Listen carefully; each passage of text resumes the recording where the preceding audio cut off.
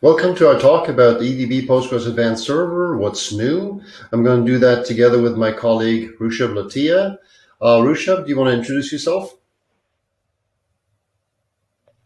Hi everyone. So I'm Rushabh. I work as a PostgreSQL developer as well as at Enterprise DB. I'm a director of product development. Basically lead the PostgreSQL development team at India based. Yeah, that's me. All right, thanks Rushabh. And I'm in charge of product development for Enterprise DB. So Rushabh and I work together with a number of other people on our development of PostgreSQL and EDB Postgres Advanced Server. Okay, so let me dig into it here. So our agenda today is we'll talk a little bit about the new features. I'll give you a high-level overview. We'll do a deep dive into partitioning, which we think is one of the most interesting new features that came available in Postgres 12 and 13. And we'll have a deep dive. We'll have space for Q&A afterwards. I want to point out a few resources that we'd highly recommend. First, we have a large number of videos on the EDB Postgres YouTube channel, so please check those out. Then every second Monday, we have the Postgres Pulse live sessions, which are a half-hour call-in show that people like Bruce Momjian and Vibor Kumar and one of our developer advocates lead. And then we have a large number of Postgres blogs and tutorials that would give you very good insight into a lot of the material that we're now talking about. So please take advantage of all of that stuff to really understand what's new and how to use it. Right?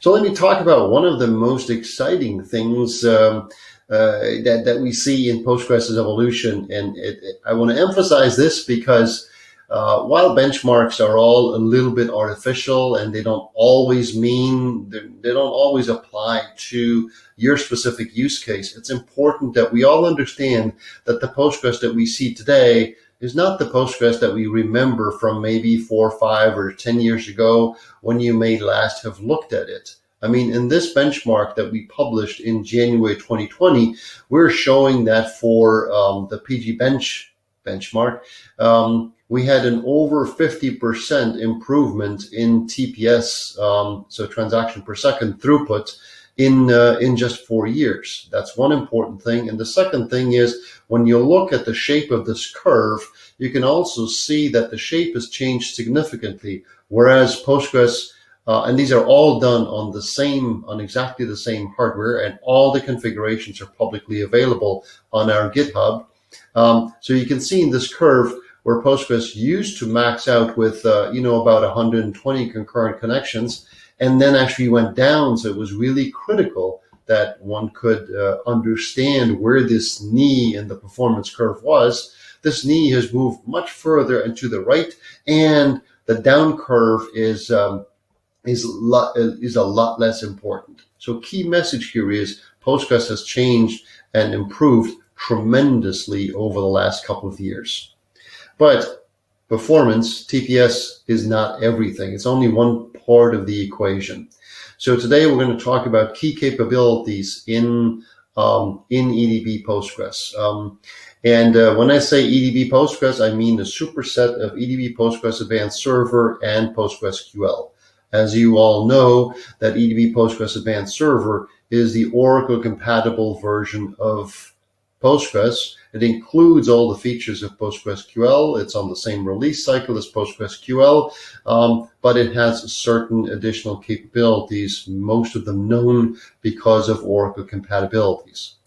So what we're going to talk about today is we're going to talk about vacuum performance, improvements in the vacuum space, improvements in security and consistency checking, data loading, and then Rushabh is going to spend a lot of time talking about the new capabilities in partitioning. This is not a complete and exhaustive list. That would be kind of tiresome. But if you want the complete and exhaustive list of all the capabilities, please check out the release notes. So Let me first talk about vacuum improvements. Vacuum and bloat is something that every DBA, every user knows that requires some attention in Postgres, and some really important work that has been done, and this is in the open source PostgreSQL, is we've parallelized the parallel vacuum, the vacuum work for indexes. Okay, so that indexes can now be handled through multiple workers that chomp through the index bloat in parallel. Here we've done a little benchmark, and again, this benchmark is published on our website, showing what is the impact and how much faster bloat. In this case, we created a significant artificial bloat of about 15 million in-place update transactions. And then we show that, if you do this without parallelism, it takes a little over an hour to chomp through that bloat. Whereas if you do it and add 7 parallel workers, so a total of 8 workers, you're really getting this done in about 16 minutes. So that's very, very significant to help you go through large amounts of bloat. Then another really important, maybe less obvious improvement is auto vacuum for append-only transactions. Now you may wonder, append-only, what kind of bloat could that create? Well, the really important thing is the statistics are being recalculated. So they're now automatically being recalculated all the time, kept up to date for append-only tables, which in IoT type of workloads where you just append a lot of time series data is really important. So to maintain your performance automatically. Okay. And then improvements around security and consistency. libpq now uses channel binding. So there's a really good way now to make sure that man-in-the-middle attacks don't happen anymore, are prevented. I'm not aware of a successful one, but again, when you're in the security space, you're very concerned always about staying one step ahead of some potential malfeasance, and libpq channel binding is really important there. Then there's been a utility called pgcatcheck that has been around for quite a while. Robert Haas and team developed it. It is again on the EDB GitHub. Publicly available. It works for PostgreSQL and EDB Postgres Advanced Server. It was developed to help you diagnose catalog corruptions. Now, Rushab and his team have added a really important new capability that deals with the could not open file issue, which can happen if the underlying data file that is associated with a relation or a table for some reason has disappeared, has been deleted, has not been moved properly, or has become corrupted. So we highly recommend that DBAs have have pgcatcheck, use it to detect any kind of system catalog corruption, and then also run it regularly to make sure that we didn't have, for some reason, a file that would have disappeared. So this has been a frequent issue that customers have asked for, and here I have a little bit more details in it.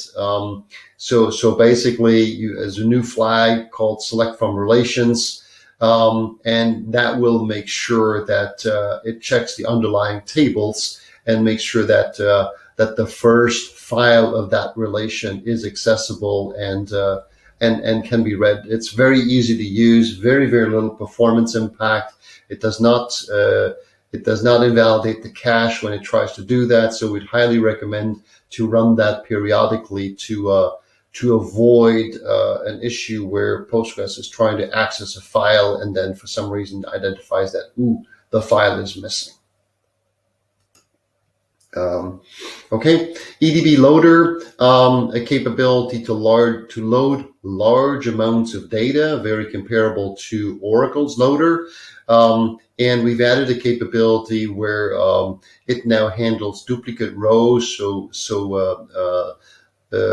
duplicate rows are now handled in a graceful way. So if there is an insert conflict, then now instead of the whole operation stopping the way it would be in a purely transactional environment, what we now have, we make sure that, if you set the flags correctly, then the offending record gets written into a bad file, but the whole process continues. So you can decide later on what to do with this one offending record. That's really, really useful because customers use this to bring in very large amounts of data where we don't want just to abort and restart. Okay. So before I turn it over to Rushab here, we're going to spend more time talking about partitioning. Partitioning has been undergoing tremendous amounts of changes in Postgres. As you may know, older versions of Postgres used inheritance-based partitioning, which was nice, but not that efficient, especially if you had several hundred partitions at the same time.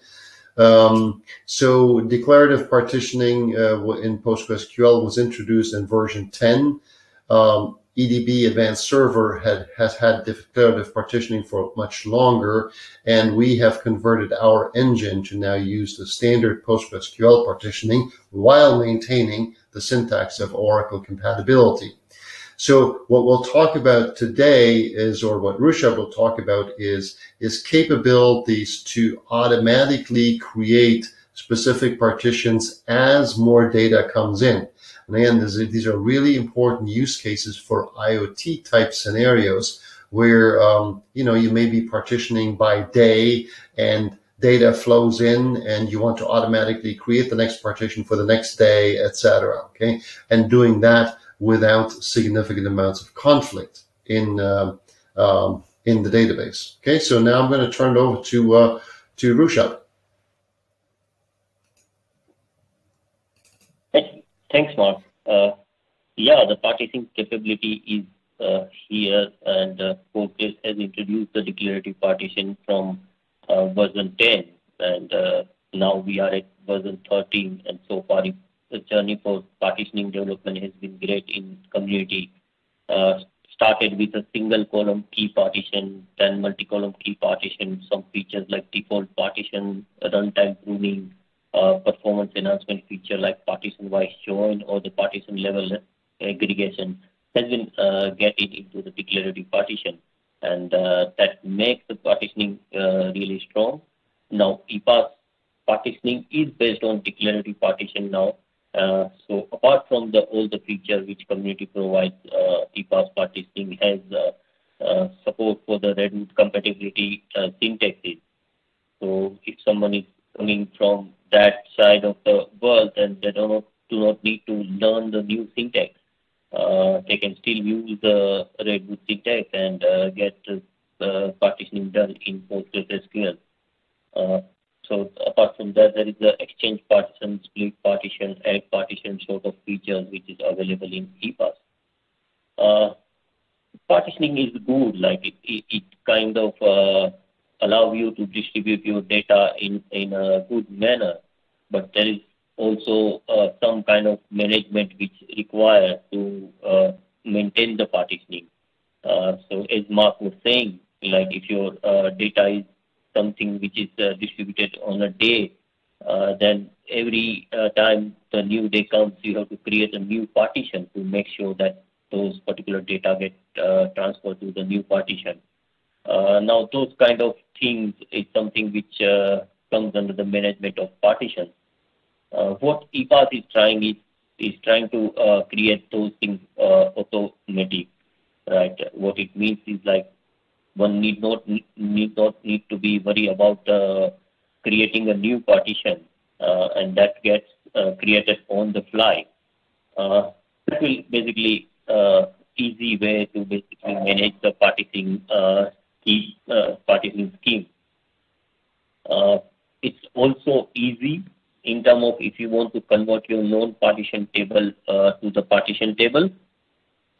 Suppose if you don't have this kind of capability and you want to convert your existing non-partition table to the partition table, then what you need to do is first identify the key for the partition table and then need to look around the data to understand the distribution scheme.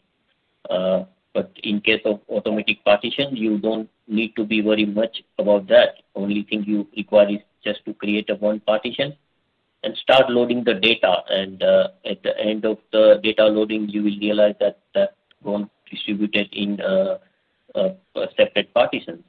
So this is something can be really useful in that area as well.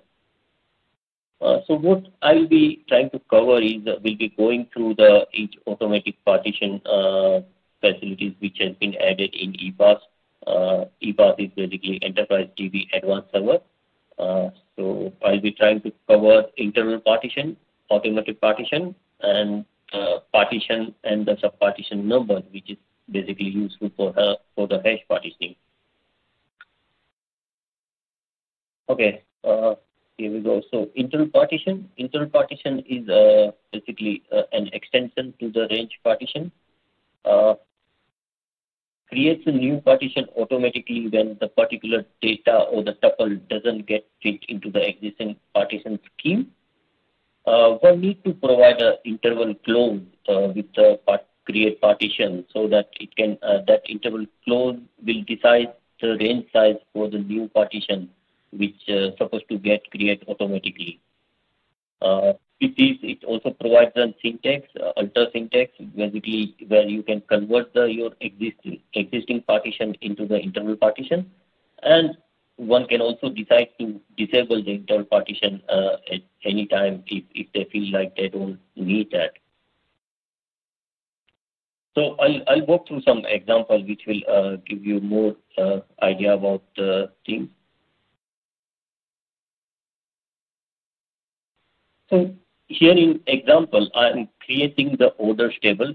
I mean, throughout this presentation, I'll be using orders tables as an example because I think that basically get things treated really well. So here in this case, I'm creating a table orders with that's the range partition, and the partition key here is a order date. And if you notice here, the bold part in the slide is interval close. I will come to that later. And apart from that bold close, everything in the partition syntax is same as the normal range partition syntax. So in this example, I'm creating one partition for the order table, which basically accepts the data with the order date value less than 1st May.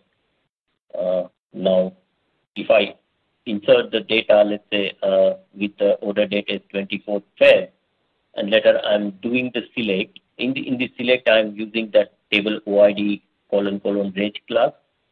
If you use this clause with the select on a partition table, that will give you an idea that your particular tuple belongs to which particular partition. So here in this case, you can see that there is the orders underscore P1. That means the P1, the record has been went into the P1 partition. So far, so good, right? Now, if I'm trying to insert the data with the order date as 23rd June, now if you remember the create partition thing, I had one partition which is value less than 1st May. So in the normal case, if it's not an internal partition, you would have got an error saying like no partition of relation order found for a particular row. But with the internal partition, this insert will run successfully. Why? Like where my tuple went, does it went into the wrong partition? Now let's try to do the select and see where it is. When you do the select, you will notice there is a new partition which got created, which is orders underscore cease and some random number with that. So what exactly it does is when you provided the interval clause, it will try to identify the interval range. And when you have a new tuple which doesn't get fit into the existing partition schema, it will try to create a new partition for that particular tuple. Again, one might raise a question that there will be a locking issue, etc. But underneath this automation of automatic partitioning system use the autonomous transaction. What it means, it's like it's an independent transaction than what the current transaction is running. So this create table gets created under the automation transaction. So one need to be worried about the locking as well. Similarly, as told, one can use the alter table syntax to basically set the internal partition again to the non-internal partition, or one can also use alter table order set interval with blank brackets. What it means, it will remove the interval partitioning from the existing partitioning. So next is the automatic partition. This is similar to internal partition, but this is for the least partitioning. Now, what it does is, like, when you specify the partition as automatic partition, it will create a new partition for any new distinct value for the particular least partitioning key. One can also enable the automatic partitioning on an existing table using the alter table command. And same way, one can also disable the automatic partitioning on an existing automatic partition. We'll walk through some example to give you more understanding about this. Yeah. So here again, I'm using the order table as an example.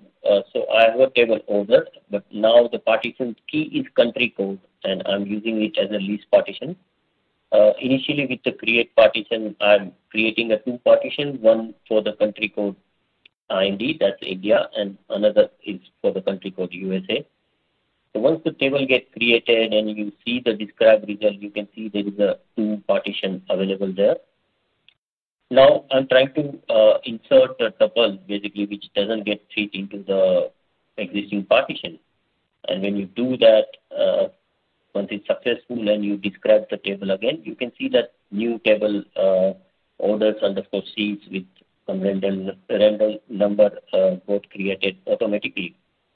So in a nutshell, like, user need to be worried about like the errors or have to think about like whether the particular tuple will get fit into the existing partition or not.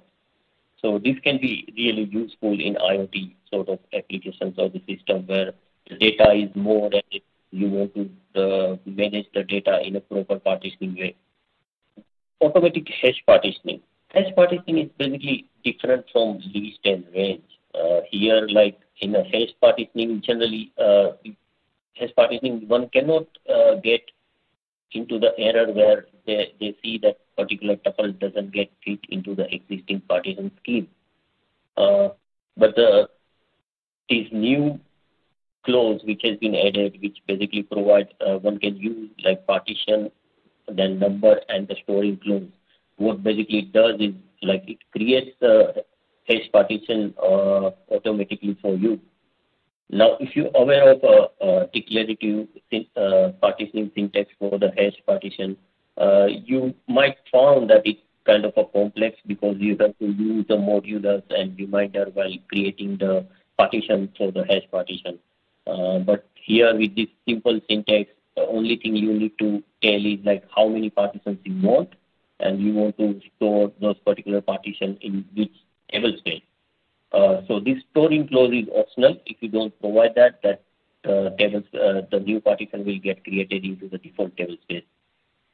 So in this particular example, I'm creating a table saying that partition by hash on column 1 and 2. And later on, I'm specifying that partitions 2. What it means is like I want two partitions for this particular table, and I want it to be stored, one partition to be stored in table space 1 and another in table space 2. So after doing the create, when you describe the table, you can see that there is a number of partitions as 2. And the next thing, so here I'm using the Redwood views, the user tape partitions basically, which will give me an output about like this table, how many partitions this table has. So if you see, there is a two partition which got created, and also selected the table space name and which got distributed to the separate table space has been specified into the create table. Now this part of the similar clause can be used for the sub partitions. But when it comes to the sub partitions, this become a more powerful because let's go through the example. This will give you an idea. Here again, I'm using the order table. At the first level, I have partition by list, and I'm using the country code as a partition key, and I'm marking that as an automatic partition. And at the next level, I'm having a sub-partition by health. That's on order date, and I'm specifying the sub-partitions as 3. For the partition, I have initially created one partition that will accept the orders from the country code USA and IND. Right? Once this is done, and if I do the select on user tab sub-partitions, we can see that there is one partition, P1, and the 3 sub-partitions got created automatically for that particular partition. That's because of the sub-partition clause which we used. Okay, now let's try to insert a table on that particular table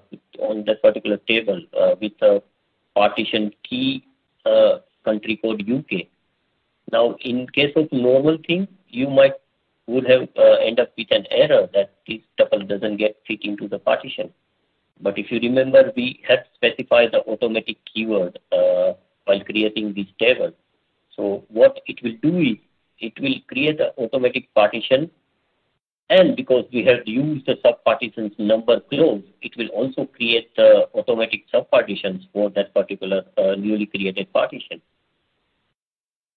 That's something really cool you can get out of this automatic partitioning feature.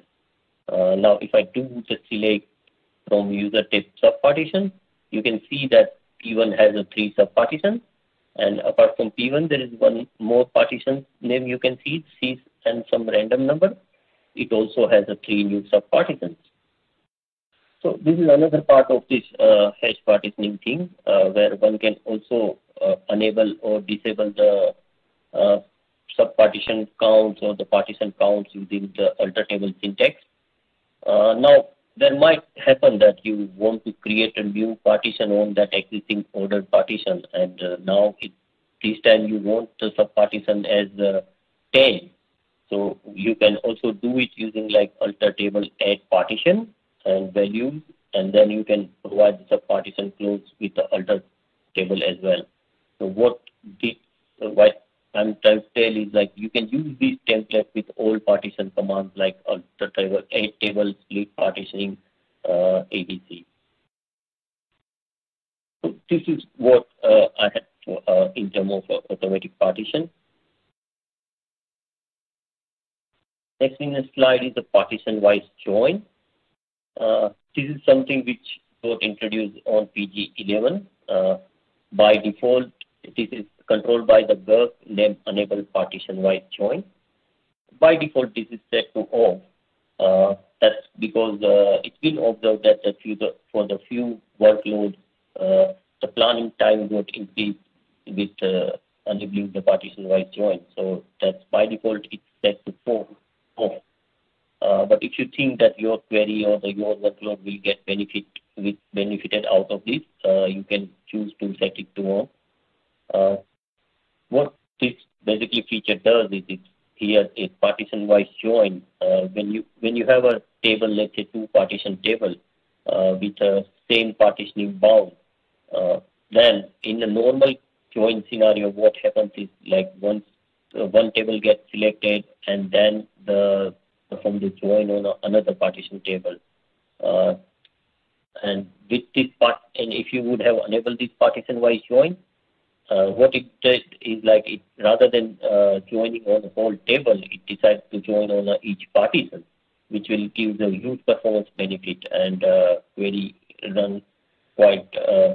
get benefited with the performance with this feature. So when this was added on V11, that had limitations like both the partitions should have a same bound for the partition. But in V13, this has been enhanced, and that they have removed this restriction of having the same bound for the partitions. For more detail about the declarative partition and the features in the PostgreSQL community around the partitioning, you can attend or watch the talk by my colleague Amit Lamgote, who will walk through the table partitioning in PostgreSQL and how far we have come. Amit Lamgote is also a primary developer for the partitioning in the Postgres community. So I suggest to join this talk to get more idea and understanding about the declarative partitioning. In the last slide, I tried to compile this slide by adding a kind of a feature which has been got into EPAS 13 feature. EPAS 13. There has been a lot of features development which is done, and it would be kind of impossible to walk through each in this presentation. We have added using index clause into the create table and alter table. There has been a parallel and no parallel option has been added to the create table.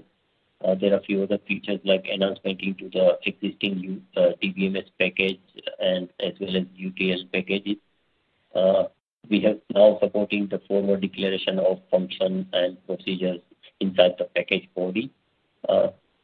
A lot more capability added around the Redwood compatible views, enhancements on the EDB loader and around the multi-insert with the EDB loader tool. So you can visit the website, get the release note of EPAS 13, and we'll see all these features listed there. And if someone has anything or any questions around it, get in touch with support on the Enterprise TV. All right, thank you. Mark, can you? Yeah, sure. So thanks, Rishabh, for walking us in detail through the partitioning, and I would really encourage everybody to take a good look at the partition capabilities, because they have changed very, very significantly, and also the performance of partitioning in Postgres has changed very significantly.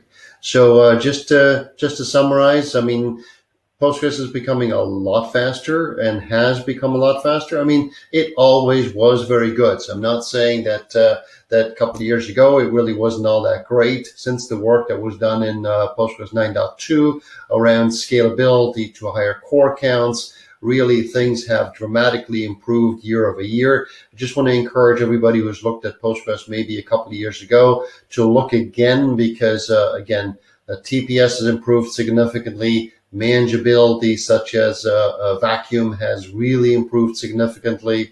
And then, the capabilities that Rishabh and I just walked through, especially the partitioning and then the manageability around the partitioning, which Rishabh really emphasized. Those are absolutely things worth looking at and taking a detailed look when you architect your next application. Okay, so now I want to leave it over to questions. Wow, that was a serious amount of information there. I'm not sure how many of you were in Magnus's talk from this morning about Postgres 13, but he went through like a huge list of things that the community was adding in 13, and now we got this, which is a huge amount of stuff. Advanced server, it's a little overwhelming. I can see it a little bit from the chat. I was a little overwhelmed. Rishabh, could you just to kind of jump in to one specific question we got is understanding exactly what is different in EPAS in terms of partitioning versus the community, because I know Mark said that we're now based on the community's partitioning code, but there's a bunch of things, and you outlined some of the things that were only in EPAS and some of the things that were in the community for 13. Can you just give us an overview of exactly what is in EPAS for partitioning for 13? Sure. It's different from the community, sure. Yeah, so I mean, overall, the underlying implementation is on declarative partitioning, but what EPAS is trying to add more manageability capability, like automatic partitioning, and apart from that, that's also taking care of the Oracle partitioning syntax. Now, if like declarative partition syntax is different from what Redwood supports, so EPAS is also trying to accept those syntaxes and underlying its basically creating the declarative partitioning. So yeah, those are few kind of differences, and V13 and plus V12 as well. Like both has been added more automation around the partitioning. Yeah, I think that's what I suspected, but it's good to have that confirmed. Thank you. Really interesting question that I don't know the answer to that I do see. Will partition-wise join work with bound variables? And I know that we added partition in Postgres 12. We enabled bound variables to participate in partition pruning. I assume partition-wide join also does that, but you know the answer to that? I don't. Yeah, I mean, I can imagine it should work, but to be frank, I haven't tested. So Yeah, we don't yeah, sit around and test it. Gotcha. Another question that came in very early was related to Z-heap, because obviously there's a lot of discussion around that and hopes, because Mark talked about performance. Mark, would you like to address that? Yeah, so Z-heap, I got some bad news there is right now, so currently we've decided to focus on other priorities for the time being. So I think there have been such tremendous performance enhancements around vacuum, like the parallel index vacuum, and other techniques that basically we've decided for right now to put that project on hold. Okay, so at least we have an official word on that one. So that's good to see. In terms of PG cat check, and I think I can answer this myself, but I'll throw it to Rushab. PG cat check does more than really just check for the existence of files in the file system, right? It actually goes and looks at the system catalogs and makes sure that they're in a sane structure. Is that correct? Not exactly. Like it basically, what it does is like go through the catalog and try to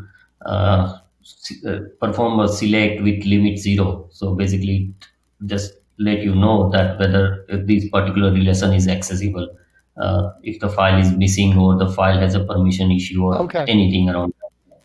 Okay, gotcha. Great. Another thing, Mark, I think you talked about EDB loader, and the question was, in terms of handling conflicts, and you said that was improved in 13. Is that something you configure in Postgres Conf, or you do it somewhere else? I think it's in Postgres Conf. There's a handle conflicts, I think is what the variable. No, it's not in Postgres Conf. It's when you give the EDB loader its parameter file, when you parameterize the spec file, yeah. Spec file, that's when you set up handle conflict. So it's not set up at the server level. It's set up at the individual load command level. And then when handle conflicts is set, then the records with conflicts will go into the bad file.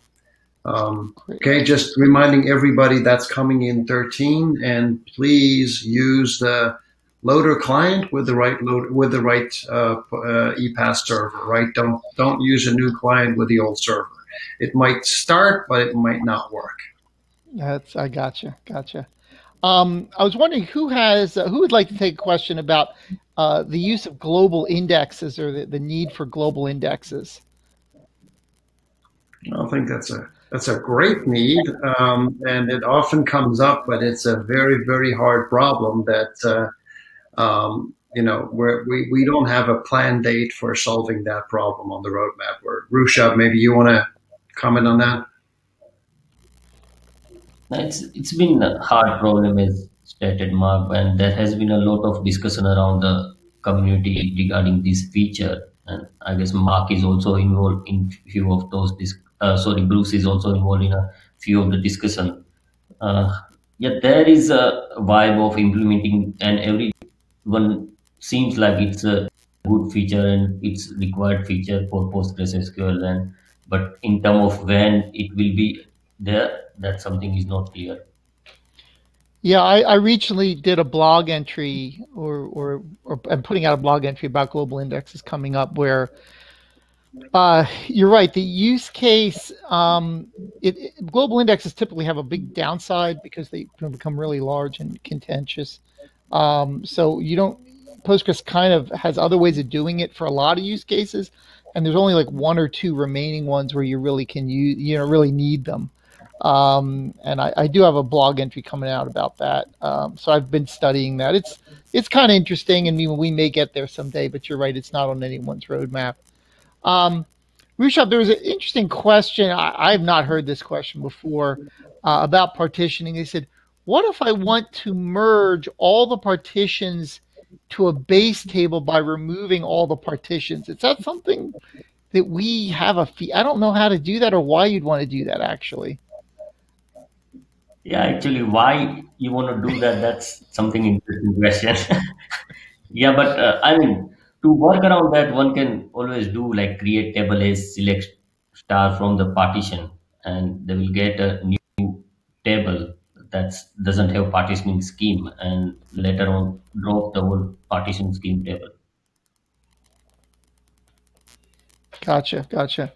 The last question I saw, Mark, was related to performance. They're asking, would I see the same performance in Postgres 9.3 as I would in 9.5? Now, that's obviously a very specific question, but overall, what is the trajectory of performance over, I guess, the past 5 or 10 years in Postgres, Well, or even early?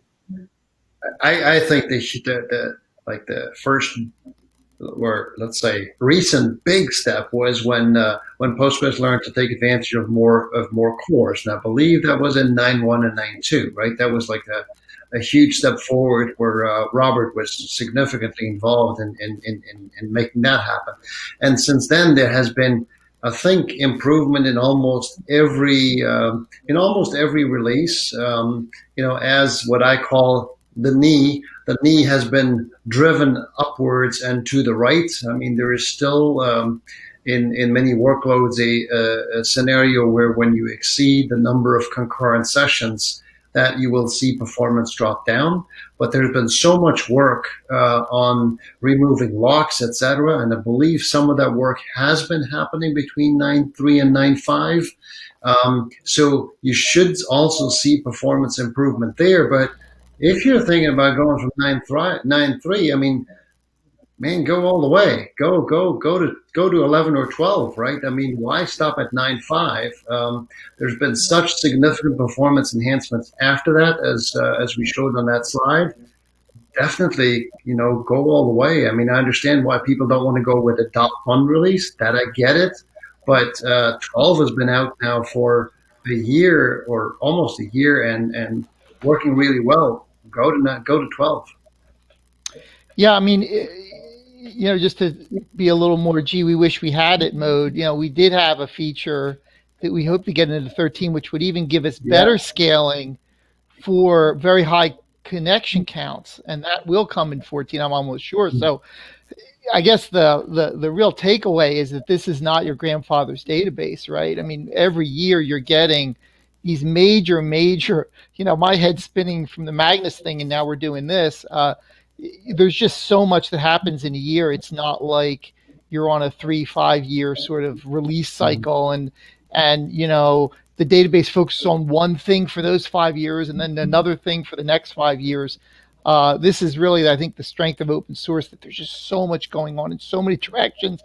Some of it's performance, some of it's usability, some of it's scaling, some of it is cloud, some of it is administration, some of it is developer, some of it is data warehouse, and every year you're making advances. So yeah, you're certainly missing a lot if you're not able to get up on some of these current releases. The big complaint I've had, people said stop these updates, because I feel like, maybe 1 year I can skip, but by the second year, there's 2 years of stuff that they're just salivating over.